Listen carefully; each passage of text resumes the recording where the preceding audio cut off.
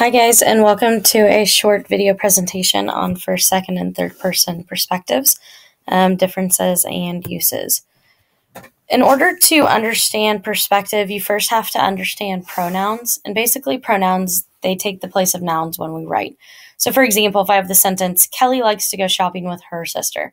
Her is the pronoun that's being used, and it takes the place of Kelly. So the sentence doesn't read, Kelly likes to go shopping with Kelly's sister.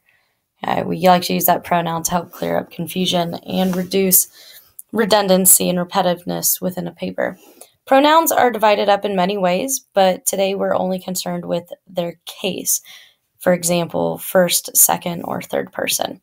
So start off with third person is where the writer or speaker is talking about themselves.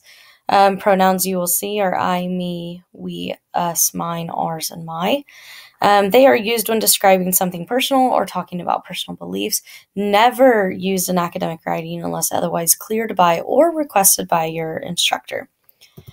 Second person is discussion of you. Okay, the pronouns to be used are you, you all, and your or yours. They can be used when persuading, however, they are very rarely seen, and they are never, ever used in academic writing. And then finally, that leads us to third person. Third person is talking about them. The pronouns to be used are he, she, his, her, hers, they, them, their, theirs, it, its, or the word one.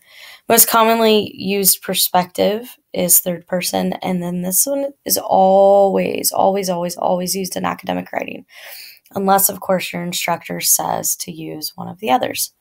Okay, so there's your quick review over first, second, and third person point of view.